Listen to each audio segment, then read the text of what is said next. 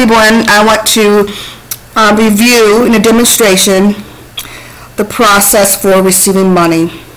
I'm going to have to do this in the Bellwether Garden Company since there's no real transactions in our little dummy company that we created at this point, that I created at this point. So right now we're in customers and sales, and generally when you have customers, you're providing a service of some kind to them and you invoice them.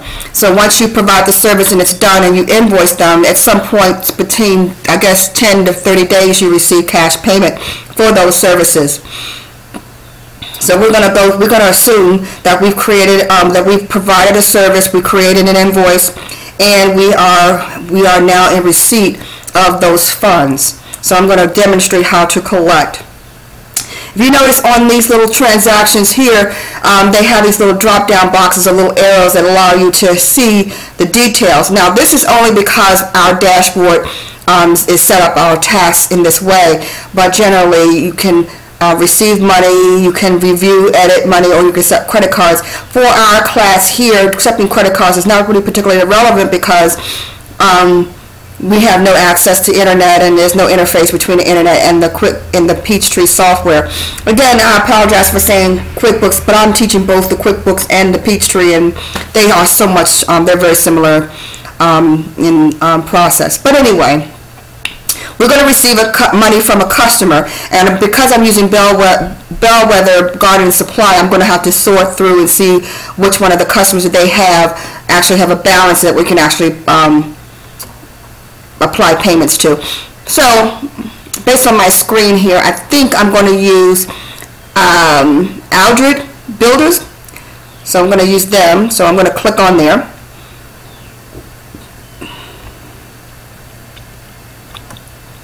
So we're going to receive money. I'm going to give it a date of March 2015. I think that'll work. Let's see. So March the 15th, that's going to be the date. Ticket ID. And it's asking for a date. Ticket ID. The ticket ID can be anything. It really doesn't matter. You could even use the date, which is 031515. I'm using my tab key, as you know. I'm going to use a drop-down box here, which is a little hourglass. And I'm going to select the vendor, or the customer in this case, and it's going to be Aldred. So I'm saying OK. Now I'm going to just be using my tab key to click through. Now the first thing is the check number. And again, this is a demonstration. It's not really particularly relevant to your project, but it does give you the steps that you'll need to follow. So don't worry about the actual check number. It'll be given to you in your packet. I'm just using some fictitious information. And the receipt number can be the same or different. And the receipt number really is the check number. It really is. If you want to be able to research something that's being paid by a customer, you're going to look at the check number because that's the only thing that really makes sense and that's useful. So I'm going to use the same number here. And the date, obviously the date and the ticket ID are going to be the same, so I'm going to click on and use the amount to pay. Now right here where it says receipt amount, I'm not going to put an amount here. I'm going to let the system calculate what we're going to pay. And if you look down at the bottom, you see two tabs. One is going to be applied to invoices and one is applied to revenue. If there were no invoices outstanding for this vendor and you wanted to apply these funds directly to your general ledger or revenue account, you can do that. But we don't want to do that. We want to apply our payments to particular invoices that are outstanding. So it looks like we have one invoice that is actually due around the time of this particular cash receipt. So we're going to pay only that, which is the $5,426. To do that, we just click on pay. If we wanted to pay a portion of that, we can do that just by changing the amount in this field. We just put our cursor right in this amount field and we can change the amount. We can even put a description here. And I'm going to put a description just so you can see all of the wonderful things you can put in and use for reporting. So I'm going to say payment of invoice as services are complete. You don't have to do this, but I'm just letting you know that you can provide descriptions when you put in your cash receipts. Now, some customers you have 3% if you pay within a certain amount of time, or 2% discount. This particular customer does not have a discount and probably did not pay within the terms, so the discount is going to be 0, and I just want you to see that. Now, we put this information in, we feel good about it, the amount automatically defaults to the receipt amount of $5,426. It looks good. The payment method obviously is a check. We could use cash, American Express, Visa, debit card, etc., but we're not going to be using those options because we are in a demonstration mode, and the check is probably the best way to do it. Now,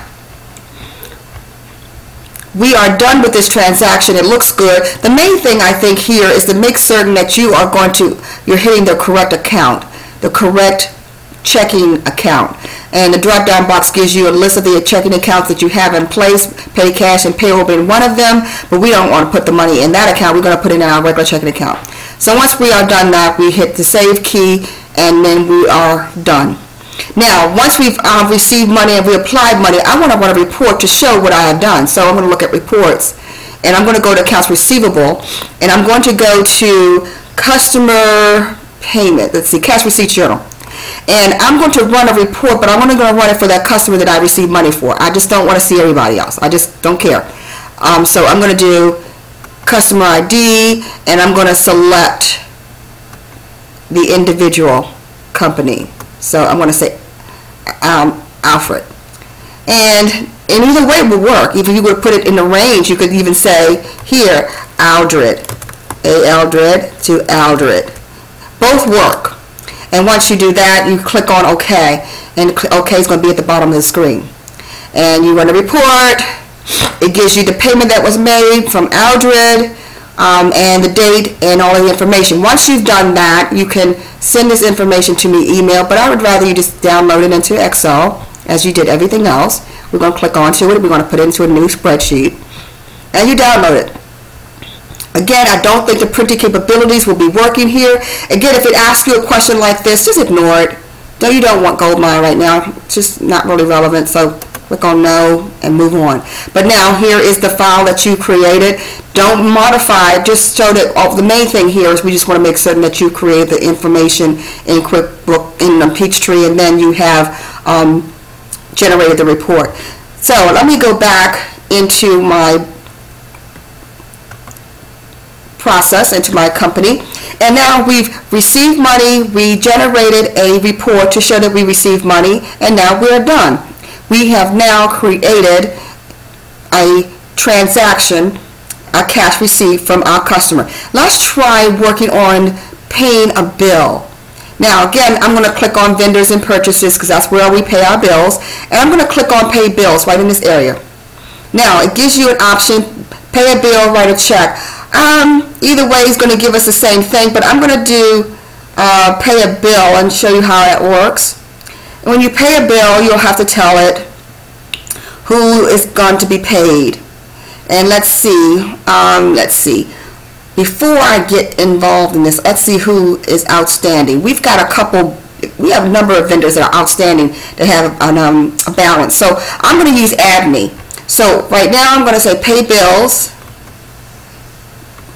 and I'm going to use Add Me as my vendor to pay.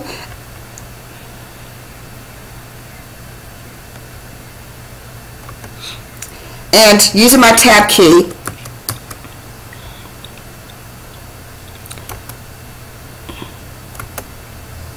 now we're going to pay Add Me and Associates. I'm going to put the check number.